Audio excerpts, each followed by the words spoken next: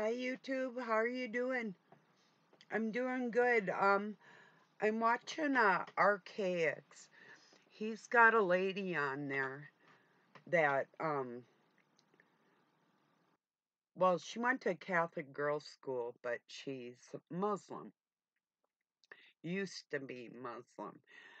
I was thinking before I even got on here talking about everybody that's forbidden knowledge or hidden truth or mystery religions.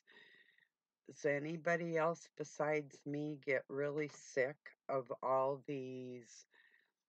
It's like an empty promise. You click on somebody's channel, they say they have information for you, and then you go on there, and it's just the same old, same old. Like I say, it's like they're piecing it out. It's like you're playing Go Fish with a deck of cards, and or you're playing gin rummy or whatever, and or spades, you only have so many cards, or poker and you need some more cards to complete your hand, but you never have those other cards, is what it feels like to me. Excuse me. um this lady was talking about all the different things in the Quran, like oh, well, like her husband could have like four wives. She was talking about she didn't really even read the whole thing until she was in her 20s, and then going through a divorce with a couple of kids to raise. She's thinking to herself, there's got to be more to this. And especially after going to a Catholic girls' school. Holy smokes, with the nuns and the whole smear. I know what that's like. But anyway, so she's says, like she says, she's not an expert, but and like Jason said too, I'm not out to insult my Muslim friends at all.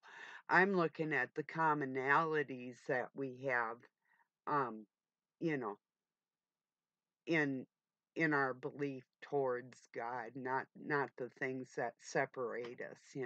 But Jason's like, I'm not out to come against the Muslim community. And this lady, she's like, neither am I. And she goes, like, okay, I like her. That's funny. It's not funny, but it's funny.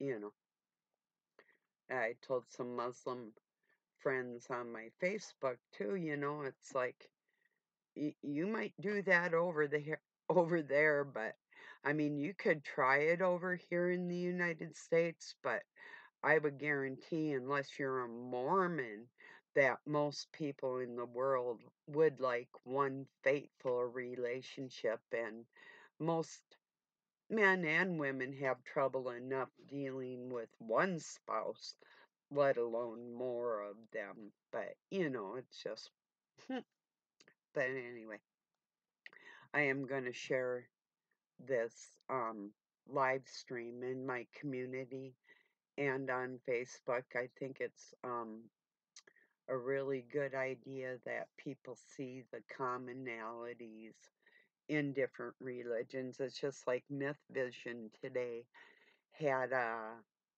good video on the myths, fables, tales, folklore,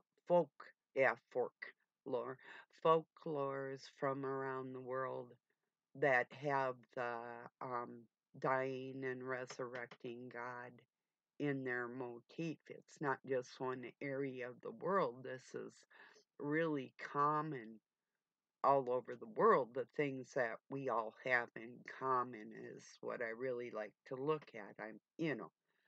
Like I say, not the separative things, but you know.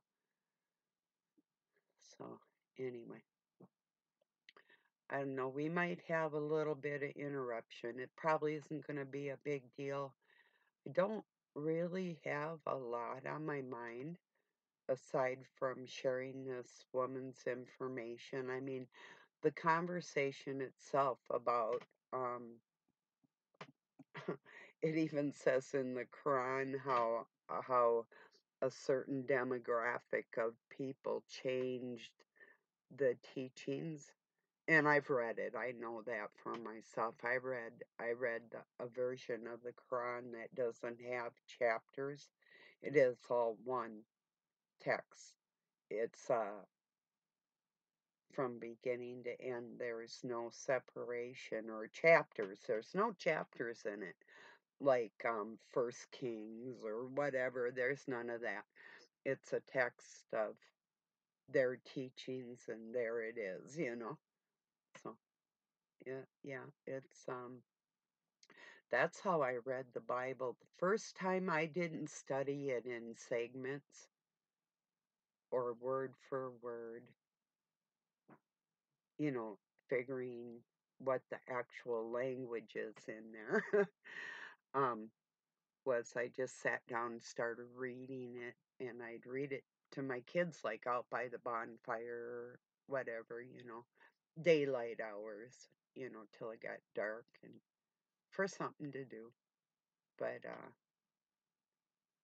and I had done it before in my life, before pre-children too, but I mean, I think that's the best way to actually understand that some of the end of what it is actually supposed to be in the beginning.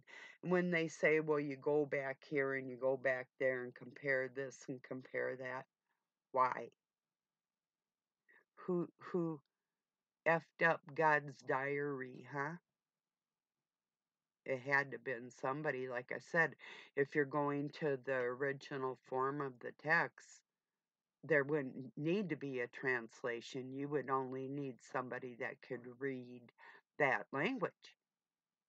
And that's the type of experts that are required to uncover this trickery that's going on with everybody's belief, you know,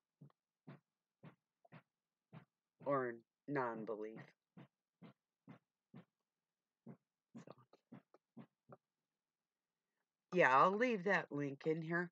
That's probably about it for today. There is going to be a little more noise here, so um I'll make a longer video, I'm sure, tomorrow. I had a lot of stuff to do online. Doug asked me to look some things up, so I was rather busy for a while like that. And if you know what screen time is, sometimes it's like gotta get away from it, that type of.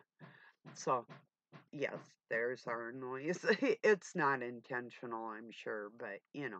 Okay, everybody, I appreciate you joining me. Maybe check out Archaics. That's the place where you are going to find out that a year isn't how they used to count the calendar.